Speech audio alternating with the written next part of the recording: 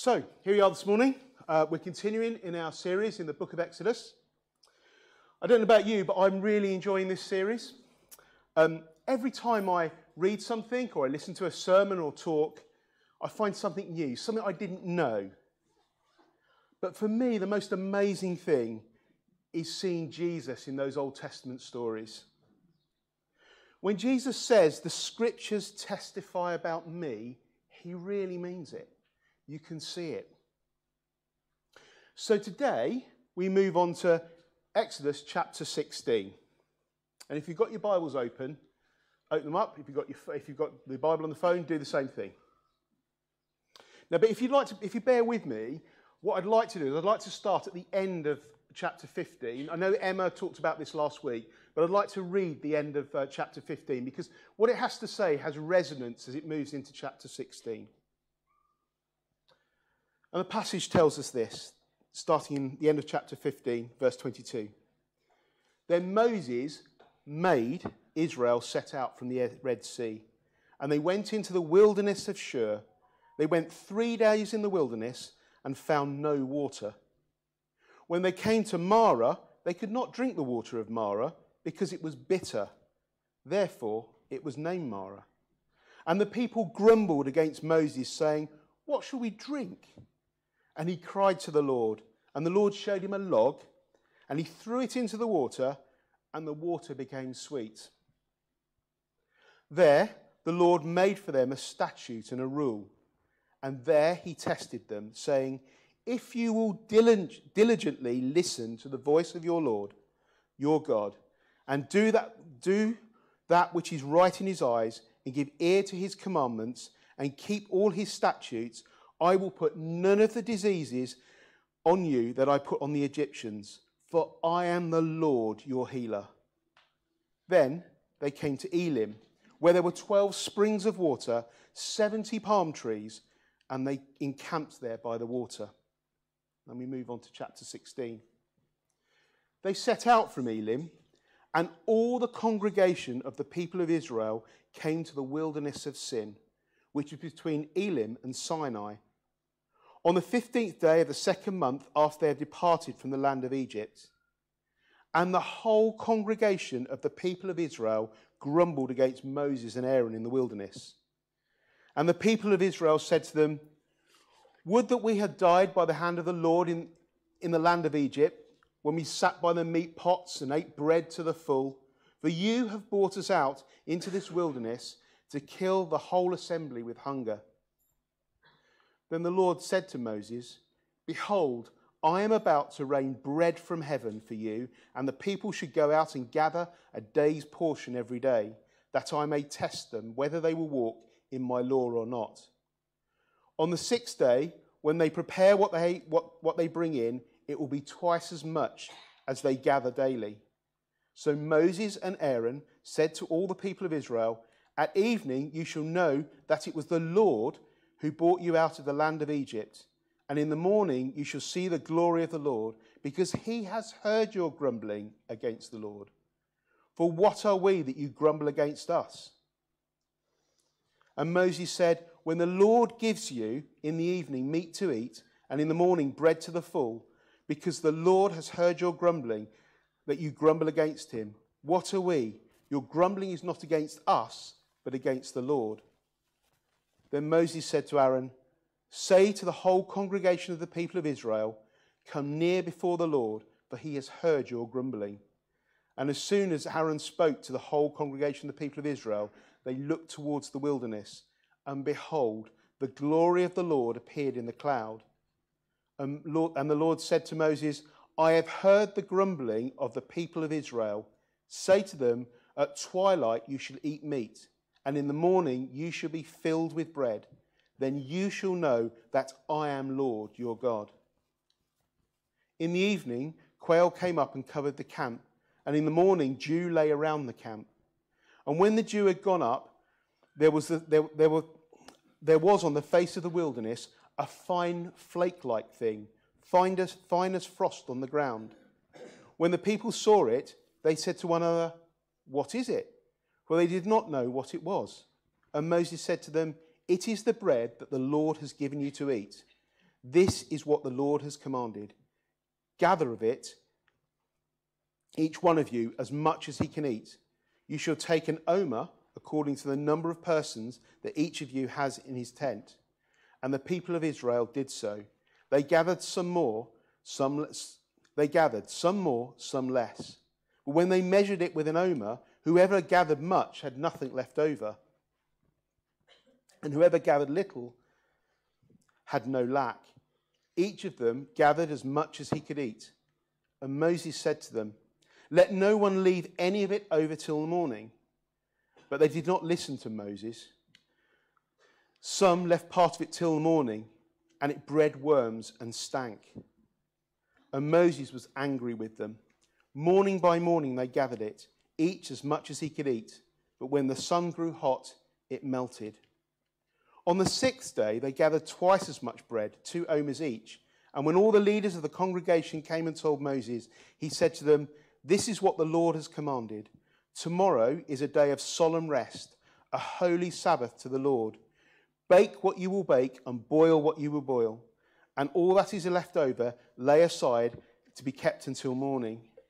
So they laid it aside till morning, as Moses commanded them. It did not stink, and there were no worms in it. Moses said, eat it today, for today is a Sabbath to the Lord. Today you will not find it. Find it in the field. 6 days you should gather it, but on the 7th day, which is a Sabbath, there will be none. On the 7th day, some people went out to gather, but they found none. And the Lord said to Moses, how long will you refuse to keep my commands and my laws? See, the law has given you the Sabbath. The Lord has given you the Sabbath. Therefore, on the 6th day, he gives you bread for 2 days. Remain each of you in his place. Let no one go out of his place on the 7th day. So the people rested on the 7th day. Now the house of Israel called its name manna. It was like coriander seed, white, and the taste of it was like wafers made of honey. Moses said, this is what the Lord has commanded. Let an omer of it be kept throughout your generations, so that they may see the bread with which I fed you in the wilderness when I brought you out of the land of Egypt. And Moses said to Aaron, take a jar and put an omer of manna in it. Place it before the Lord to be kept throughout your generations. As the Lord commanded Moses, so Aaron placed it before the testimony to be kept. The people of Israel ate the manna 40 years till they came to a habitable land. They ate the manna till they came to the border of the land of Canaan. So in summary, where we are at the moment is the Israelites have been delivered out of slavery by God. The Israelites have been baptized in the Red Sea by God. God, as we read in the song of praise that we heard that Emma spoke about last week, has dealt with the Egyptians. Have another look at that song of praise. Note there's no mention of any Egyptian raising a sword against any Israelite raising a sword against the Egyptians. It's all God's work. It's his alone, and quite rightly, that praise is all to him. At this point, just as they leave the Red Sea, the Israelites, we read, are singing praises to God. And then they start their wanderings in the wilderness. Now, if we look back at Exodus chapter 13, the Israelites knew where they were going. Because it says, in chapter 13, it says, when the Lord brings you into the land of the Canaanites, as he swore to you and your fathers, and shall give it to you. So the Israelites knew where they were going. But they're not there yet. The Israelites at this point are stateless. At the point they leave Egypt, there are people without a home, without a country. As a Christian, do you sometimes feel like that? That you've been delivered from sin through Jesus, that you have your salvation, that you know where you're going, but until that time, you're almost wandering in the wilderness. I don't know if you've ever done this, but if you've ever had a globe of the world, have you spun it round really quickly and then stopped it with your finger to say, and see which country it lands on? It might be a sort of thing to say, well, I'll spin it round, I'll put my finger on there, and I'm going to go to that country next holiday, or I'm going to visit that country at some point. Or you've blindfolded yourself and tried to stick a pin in a map. we've got a globe at home. It's really quite cool. It lights up. And when you put the light on, it shows something different to what it shows when the light's off. And yesterday, Seth and I my son, we were talking about what happens, like there's some sort of a evil deity that if you spin it round really quickly, what will be happening to all the people on that globe? You know, be hanging on for dear life if it spun round. Then you suddenly stop it and then see what happens. Anyone? I'm a bit immature, but when I used to work in London, we used to do a thing called tube surfing, which meant you stood at the end of the carriage when the tube was going. You didn't hold on to anything, and you sort of tried it. And then when the tube stopped, yeah, it could be quite dangerous. It was great fun. Great fun. But there's one thing on our maps or on our globe. There's one country we'll never find, and that's the kingdom of heaven. So we're wandering around in this wilderness of the globe, but the kingdom of the heaven's not there. For a Christian, the promised land for us is not in the here and now. The promised land for us is that eternal inheritance, the newer heaven and the new earth. Ever taken a family road trip? I'm going to say this with apologies to my wife. My amazing wife, who is so organised, and everything, whenever we go somewhere, she's always got it organised, everything's done, and then me and the kids rock up, and the whole thing starts to fall apart. But we go on a Clark family road trip to see my folks. My folks live up in Suffolk. It's about a 4 or 5 hour journey away.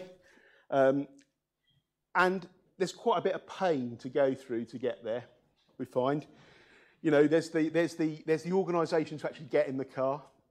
There's the fact that Jean is really organised and she'll be sat in the car waiting to go, and me and the kids will be saying, "Oh, I've forgotten that. I need to go and find that." I can hear her frustrations. And there'll be a few false starts. You know, we'll get down, we'll turn the car around, we'll drive down to the bottom of our lane, we'll drive back up again, and then somebody will say, "I've forgotten that." Back in the house again, go and get that. "I've forgotten to close that up, I've forgotten to lock that." But when we finally get settled and we get on our way, there's a sense of excitement. The destination, when we go and see my folks, is the kids know it's going to be fun. There are good things at the end of that journey. They know that their grandparents are going to spoil them rotten. Jean and I know that we're going to be fed, that we're going to be able to absolve some responsibility for a few days. And it's, there's a real sense of excitement. We start the journey, we've got our food, we've got our water. Everything's got battery life in it. Phones and tablets have all got battery life in it. Then a couple of hours into the journey, normally as we get just before the Dartford Tunnel and the traffic starts to slow down, you start to hear this. "Dad, the battery's run out on my tablet." "Mum, I'm thirsty or I'm hungry."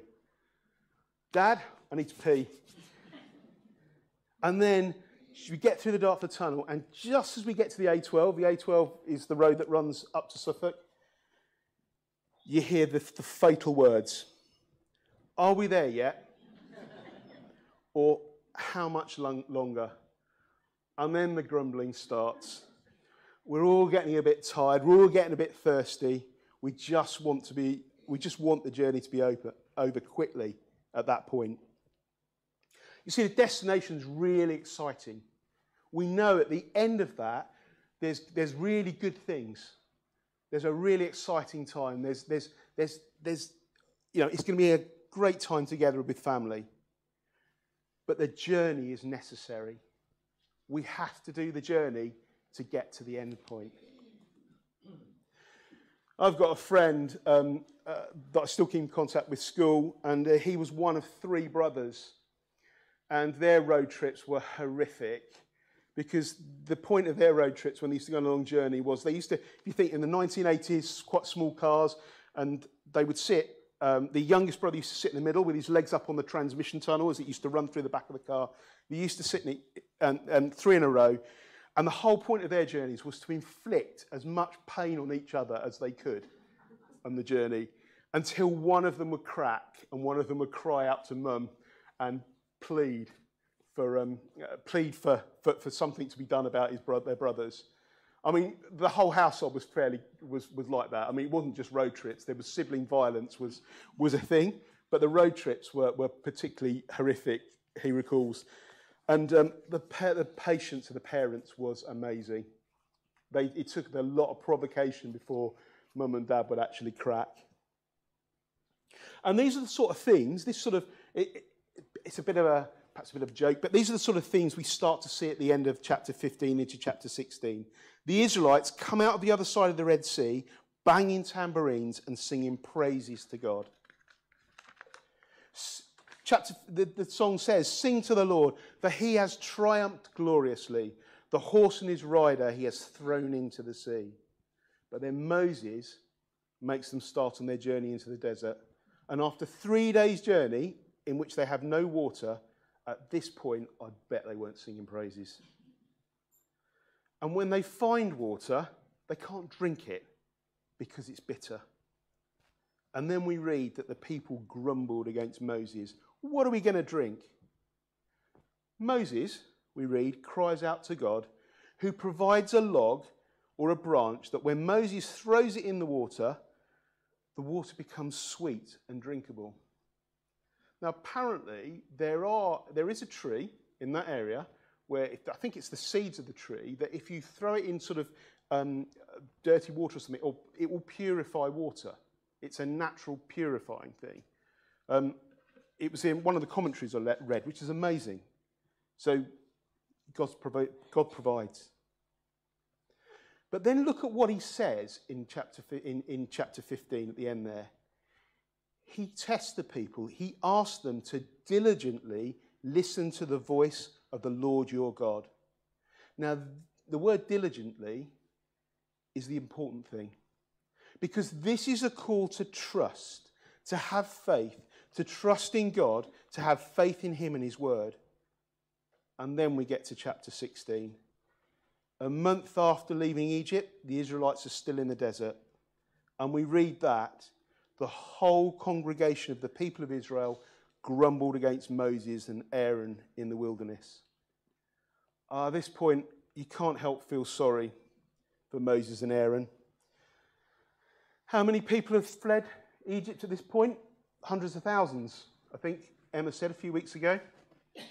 Have you ever seen one of those reality TV programs where in the airport, the ones in the airport, where you've got that lone person behind the desk and a flight gets cancelled or delayed and the horde of people that go up, Moses and Aaron and hundreds of thousands of people grumbling at them. There's no comparison. Because the passage says it was the whole congregation of the people of Israel that are on their case. And it's almost like the Israelites, when they look back to Egypt and they talk about full meat pots and bread, that they've forgotten that they've been delivered, what they've been delivered from. They're talking about the old days somehow being so much better even with oppression and unreasonable demands for bricks and lashings of the slave masters. In their grumbling against Moses and Aaron, they're in effect grumbling against God, because they're now of a mindset that God has brought them out of Egypt to do them even more harm. At this point, they've missed and failed the testing at the end of chapter 15 to diligently listen to the voice of God, to trust him and have faith in him. It's as if they knew nothing of God. They'd forgotten the signs and wonders leading up to this point of his power and provision.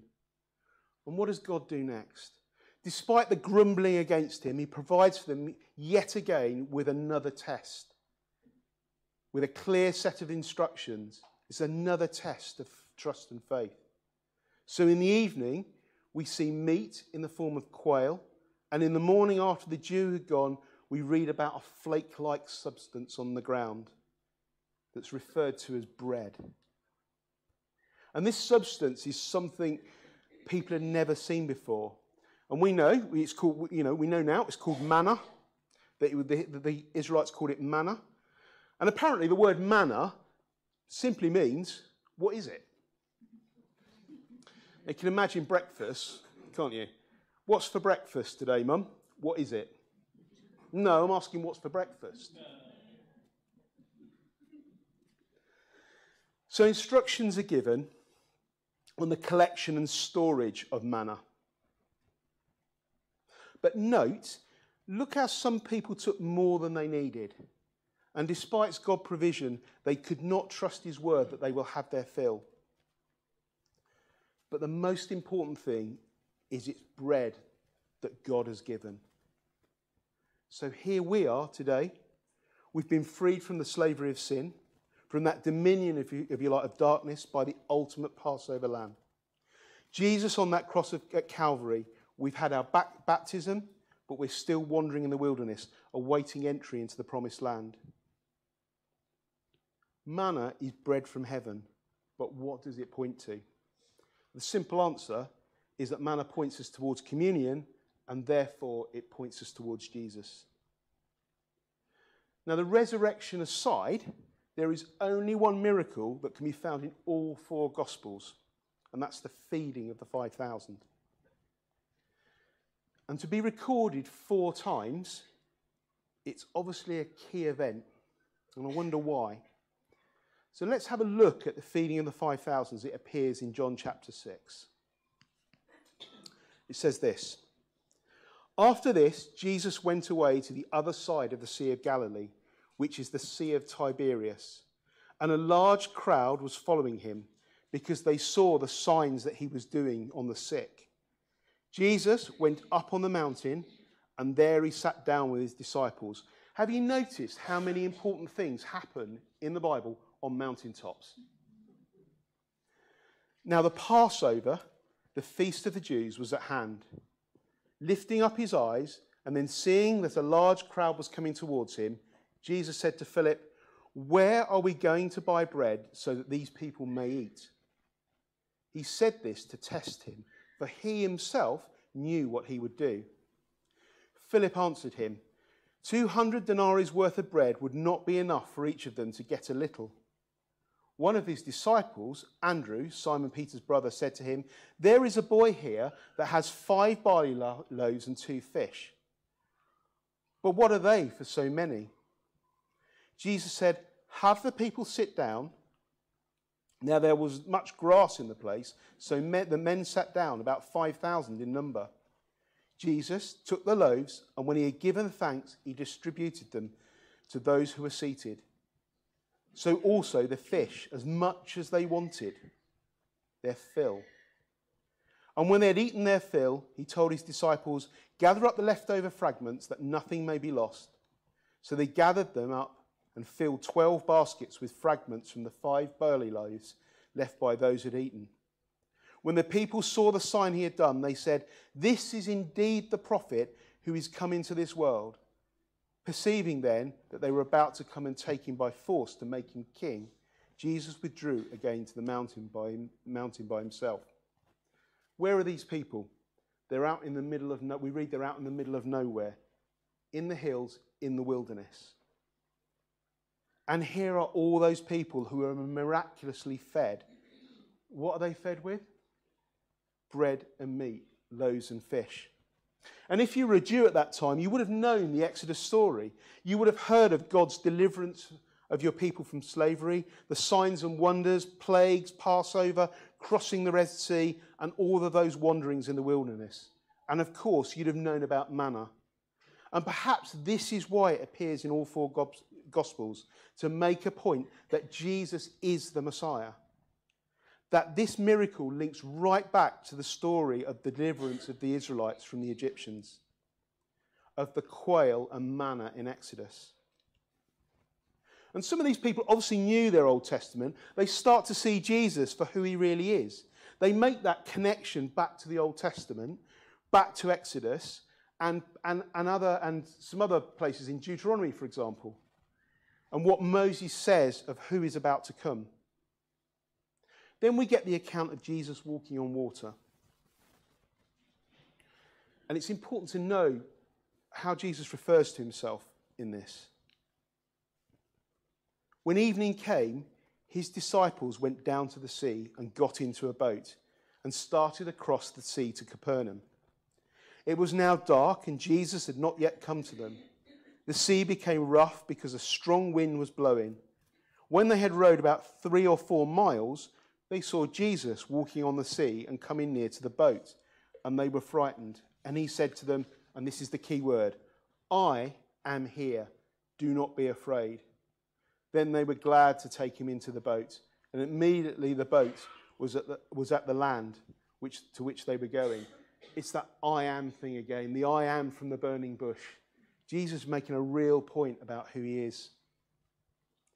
And when connections like this start to get uncovered, I don't know about you, but I get a little tingle on the back of my neck and a sense of excitement to see how the New Testament really does start to translate or interpret the Old Testament. And then we get to the next day, and this is where it starts to get really exciting. You see, Jesus is going to tell the crowd and us that the bread in the wilderness in the book of Exodus was always a signpost to him. The people from the day before tracked down Jesus, and he says this to them.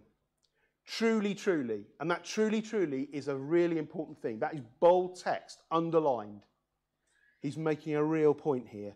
Truly, truly, I say to you, you are seeking me not because you saw signs, but because you ate your fill of loaves. Do not work for the food that perishes, but for the food that endures to eternal life, which the Son of Man will give to you.